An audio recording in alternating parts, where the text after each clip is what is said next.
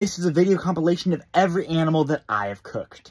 How to cook your guinea pigs. This is one of my favorite snacks. Put 2 guinea pigs in a large pan, salt them, stir it all up, and then let them simmer for about 2 hours. Hey, I'm cooking beans! Not these beans, this bean. First, get your beans and put him in a pan, and then massage him with a spatula and lull him into a false sense of security, then scrape his paws off the bottom of the pan, and there you have it, perfectly cooked beans. How to cook your very own cockatoo. I got a cockatoo on my shoulder, and little does he know, he's about to be cooked, and boy, howdy, should he be tasty.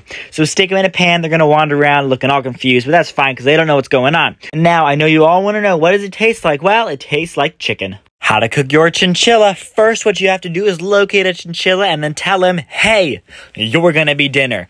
Once you've got him in a pot, you take a spatula and slowly massage his head until he turns into a little brown ball like this. Enjoy! Today, we're cooking a dog. This is one of my favorite snacks. Everybody say hi to dog, but don't get too attached because that's dinner. Add some seasoning and we're gonna cook him for about 2 hours and then he should look like this. Enjoy!